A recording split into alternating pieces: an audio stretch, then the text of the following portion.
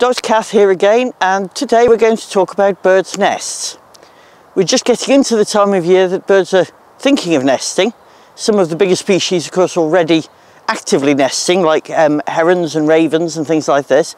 But the smaller birds will be waiting a little while longer until it's properly warmed up. They try to coordinate their breeding so that there are caterpillars hatching when the young need feeding most. So they'll be taking a little longer.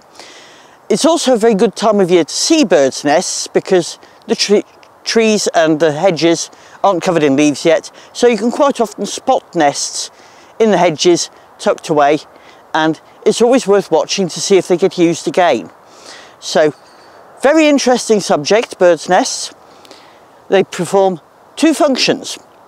Used only in the breeding season, of course, and they're there to provide protection for the eggs. So quite often making a platform so the eggs and chicks are out of reach of predators or hidden from predators, and also as insulation so that the body warmth of the mother bird incubating the egg, sometimes father bird as well,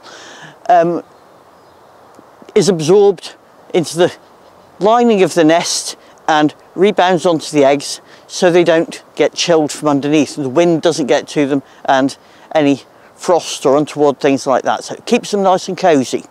But only time of year birds will use nests is, of course, when they're breeding. The rest of the time, once they've fledged, they don't use them at all.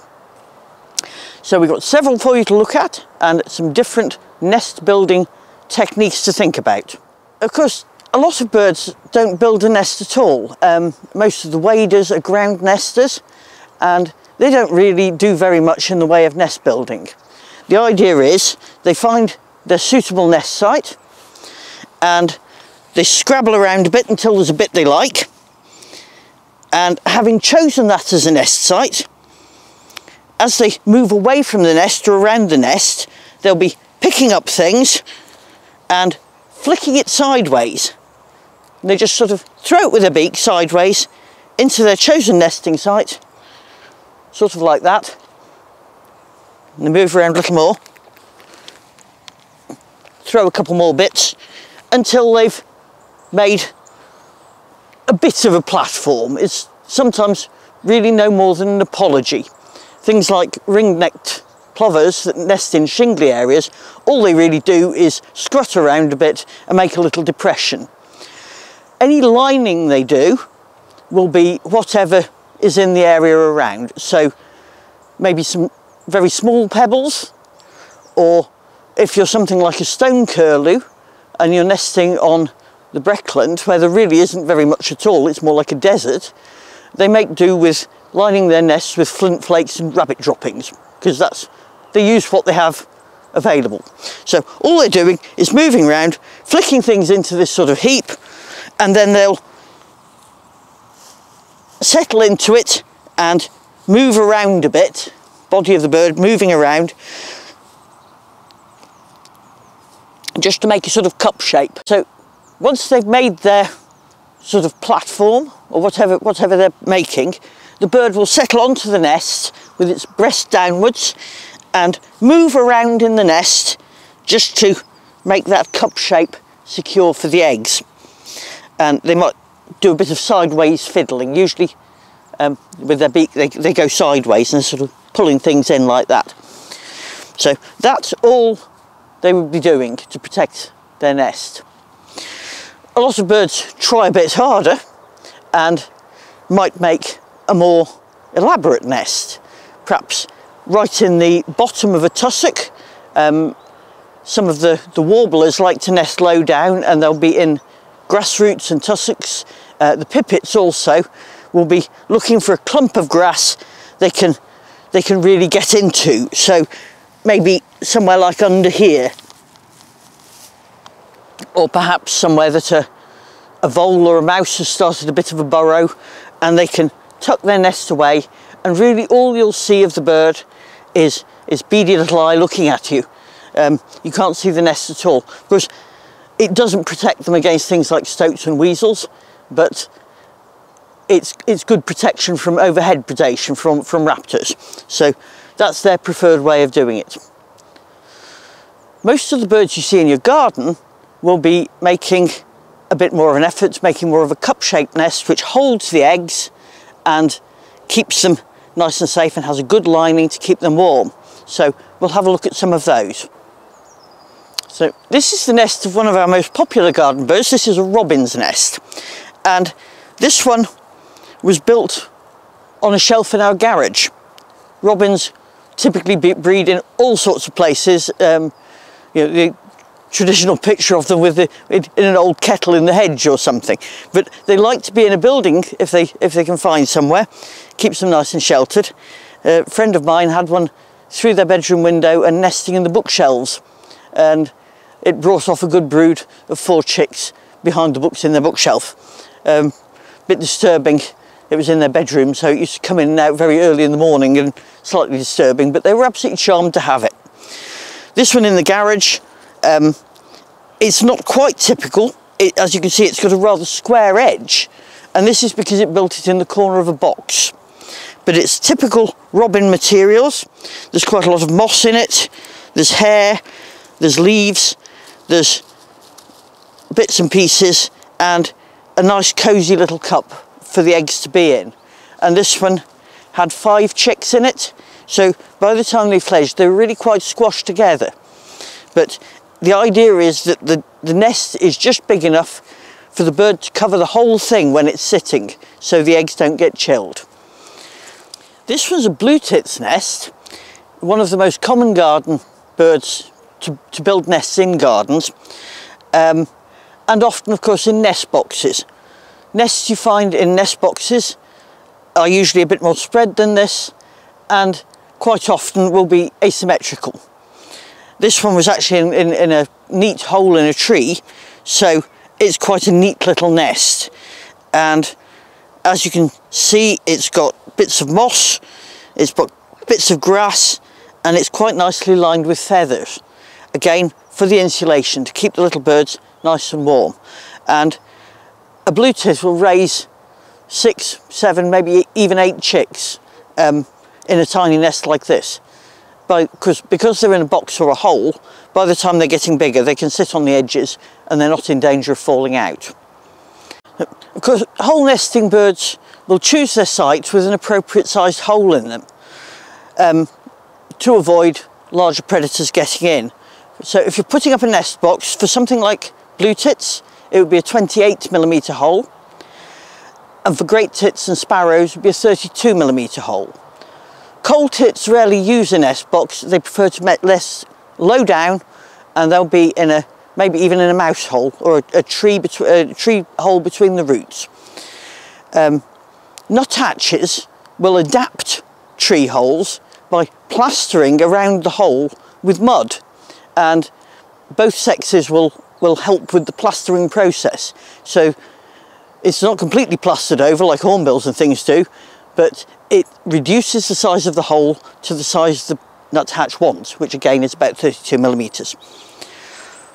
So always nice to see birds using your nest boxes, and when the nesting season is well over, you can check them out and have a look at how cleverly they've built them. This is a great tit nest, and this one shows rather well the asymmetric form you get when it's built in a nest box. So you can see it's got quite a corner on it. Slightly bigger bird, so it's a slightly bigger nest, but very similar in construction. This one's used a few little bits of lichen around the edges. They will bring all sorts of things into the nest, including the flower heads of lavender and things, which possibly help them keep the nest insect free. It's not home decorating, it's just a form of sanitisation. But if you've got lavender bushes and you see great tits, blue tits, starlings picking off the flower heads, they're not just being vandals. What they're doing is a bit of aromatherapy in their nest. Nests, of course, can get quite populated by bird lice. Different insects will come in, and they want to keep those away as long as they possibly can. A lot of these small birds will use the same nest to bring up more than one brood in the summer, so the cleaner and sweeter the nest is, the better for the chicks. This is one of my favourites. This is a chaffinch nest, and it does look terribly small if you think of the size of a chaffinch, but again, it's so the bird can cover all the eggs properly. Chaffinches will normally nest in a tree or bush, and the nest will be up against the trunk of the tree or a fairly upright part of the bush, and they make a very neat, tidy nest. It's all lovely little mossy thing, very carefully formed. Spiders' webs and lichens and decorating the edges, and neatly lined again. Goldfinch nests are similar, but quite often further out from the tree trunk, more towards the external branches. So that's one way of telling what bird has made your nest, is where it's put it. Greenfinches make a slightly larger nest and a bit more untidy, and bullfinches usually use rootlets to make their nests, so it'll be more blacks and browns without the nice mossy covering. But that's I think an absolutely perfect nest. It looks almost like somebody's made it to sell in one of these fancy home decorating shops. You can imagine actually nesting in it yourself. Nice and deep, nice and safe for the chicks. This one's a Dunnock's nest. This is another very familiar garden bird. This is a little skulking grey-black one with a very fine beak. You see maybe under your bird feeders or under hedges and along rockeries. And they build a slightly more messy nest, and it'll be quite low down. So they like maybe a couple of feet up in a hedge, maybe just a foot up. And it's mostly mosses. It's started off with twigs, and then it's been completely covered in the mosses and bits of grass, and lined again with a little bit of feather here and there. This one was a predated nest, so the eggs were taken by maybe a weasel or a rat, and you can see in the bottom of the nest there are a few eggshell fragments left, and it was abandoned after that. Sometimes birds will use the same nest after a predation incident, but more often they'll go away and build somewhere safer. So obviously this wasn't in the best chosen place, and maybe a stoat or a weasel took the eggs. But you can see from the colour of the eggs that it was Dunnock. They have these very turquoisey blue eggs. It's a rather larger nest, and this is a blackbird nest, and it chose quite an unusual place to build it. This was an artificial swallow nest I put up in a lean-to, and the swallows ignored it completely, but the blackbirds had a marvellous time building this wonderful nest in the top of it. They didn't use it, so it's not really quite finished.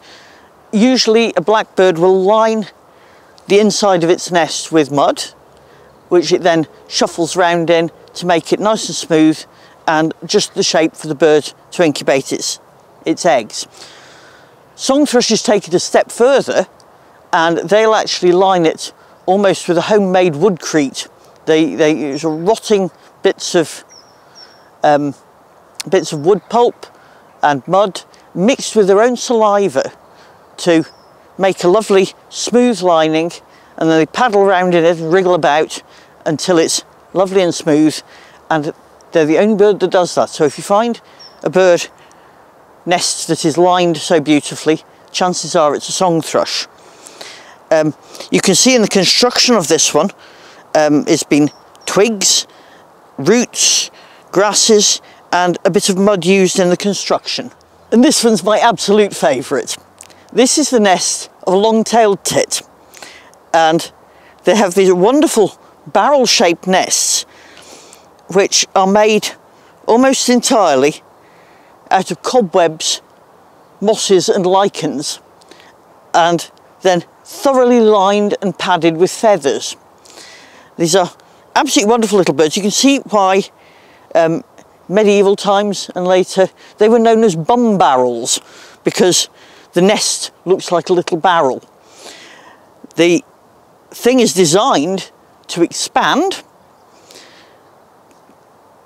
Cobwebs are quite stretchy and slightly adhesive, so they hold the thing together as it grows a bit bigger as the chicks grow up. And it's quite important if you're a long-tailed tit, because by the time they fledge they do have the long tails. So inside that nest will be 7 or 8 long-tailed tit chicks with their long tails folded up over their backs so they all fit in. And it's a wonderful, light as a feather, feather-lined, cosy little home with that wonderful stretchiness to it. You can see the holes usually in the side, but if you put your finger into it, you can actually feel how warm it is. Those are absolutely wonderful piece of architecture if you think of them building it only with their little beaks to help them. All of these nests, of course, have been abandoned. They're finished with. It's not really a good idea to take birds' nests out of hedges and things, because they can be reused, sometimes by the same species and sometimes by other species. So please leave them where they are. These ones are a collection I've had for a while that is part of the educational gear, if you like, but normally I would leave them be. So we're just going to have a look now about how the bird actually makes one of these cup-shaped nests. And this is a little bit here that was a started off nest that never got finished. So it could have been almost anything. There's no way of knowing what bird it was, but it's never got to any sort of completion. So we can have a look at that and tell how the bird has done it. So we'll just have a bit of a go and see how difficult it is to build a nest. And I've got no guarantees how this is going to turn out. So this is a suitable nest cup of a pruned tree, and the bird would start out by putting a fairly random bit of twigs into it to make a base. It would then find some nice dead grasses,